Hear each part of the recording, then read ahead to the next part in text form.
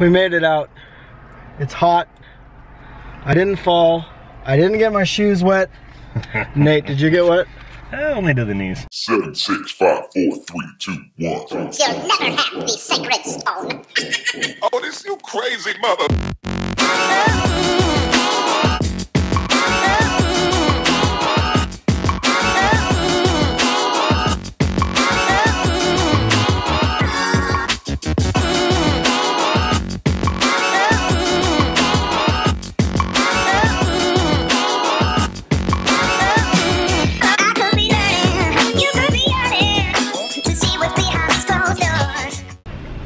I'm heading back to the coast today.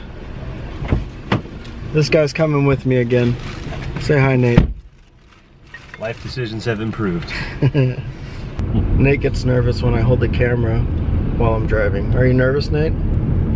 Freaking out.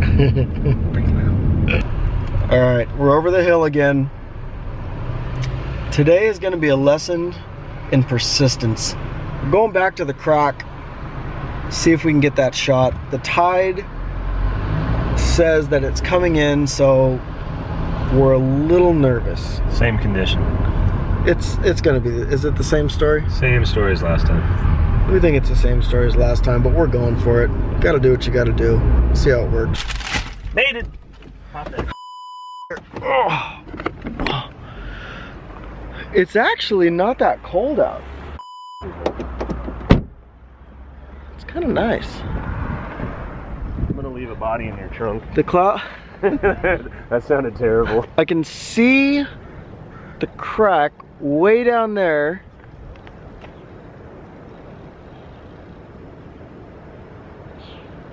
I think it looks good right now. Remember this?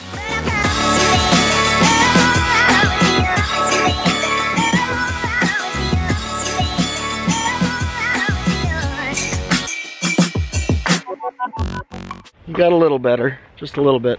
Watching these waves as I walk in, I think they may be worse than last time. I don't think I'm getting down there. I really don't. I'm pretty bummed about it. Now I gotta look for plan C. Not quite sure how to get down. We're going down that cliff. Oof. Almost like a celebratory. Look how little Nate is. He just jumped down this dang cliff. Foot's already wet. He's already got his foot wet. It's like a 20-foot drop right here. How tall are you, Nate? That's like a 10-footer. It's not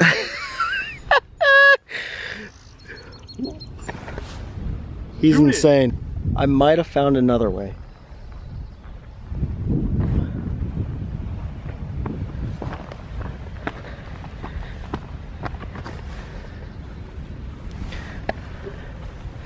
It's basically straight down, but there's steps. I'm gonna give it a shot. Made it down. Having to go through a little bit of murkiness, but luckily I got my waterproof shoes on, which is good. Oh,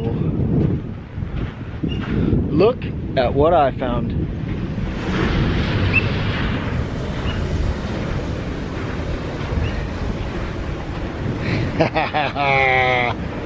All right, now it's time to think about the shot. The water is moving in so quickly through here that I don't think I'm gonna need too long of a shutter speed to show the movement in the water, which I definitely want to get. I also like that rock in the background, which I think just adds character to the image. And the sun's going down right now. The clouds are a bit spotty, so there might be some areas where it pokes through. If it blasts some rays through, awesome. That's what I'm hoping for. I also hope that it can kiss some light onto these rocks right here and give me some of that really beautiful sunset light. So I'm gonna set up with my Sony A7. I'm going to get a wide angle lens, 16 to 35 Canon,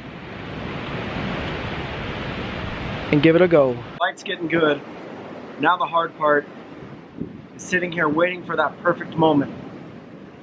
I got my composition set vertically, got the nice crack leading in, rock in the background, the sky.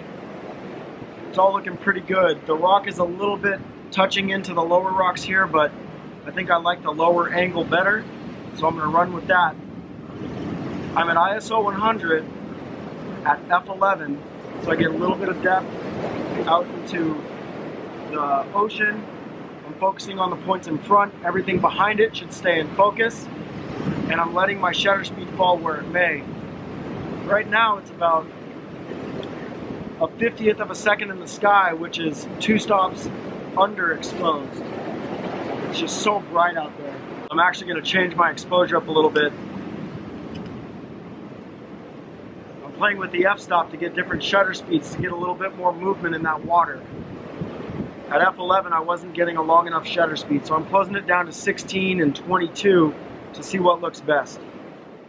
I think the moment's gone. The sun just fell behind the clouds and it's I think it's lost it, but I might try for one more in the foreground, but I think I got what I want.